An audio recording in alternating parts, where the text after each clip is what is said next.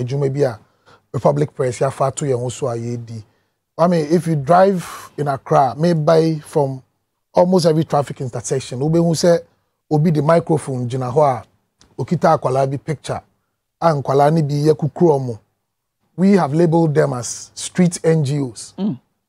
Chese yedi nkwala ya be jina o say ye jiji sika e di akoye surgery ama nkwala no. And the figures are almost quoting. Kwame say ye jiji coins 11 cedi for 10 years kra. Enya dia ye be raise our figure no. E di akoye the so-called surgery. I think said Ramon the Bible. Yes, inti the only thing nature say nkofo na ene awofo bi ene guardians no. Ye hwehwe mu che say omo aba together and omo exploit eye nkwala no.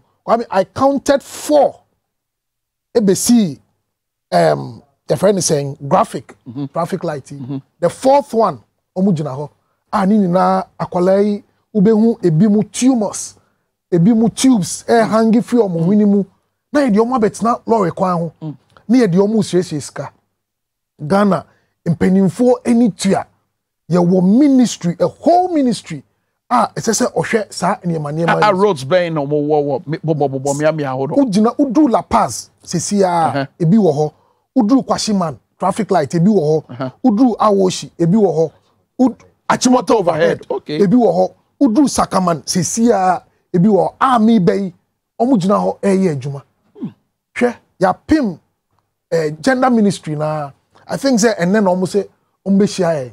But even beyond the meeting Kwame inti ye patche say ade we ye hu obi ehu into obi enim say nkwalai innocent children wow. And na ye exploit you ubehu akwabrane asiese no ho anopa afa microphone abegina o say kakra bi awo mepacho fabetum toto form why traffic ni movie abofra ni nie toto form wow inti ye wo gidie se susuampa ye koye surgery bi amankwalai Kwame it is a no eyayem hihie me ye say ye bo Kwame me best say obedi odi mafidie ebe partner na ye nhwe to clear all these people on the streets.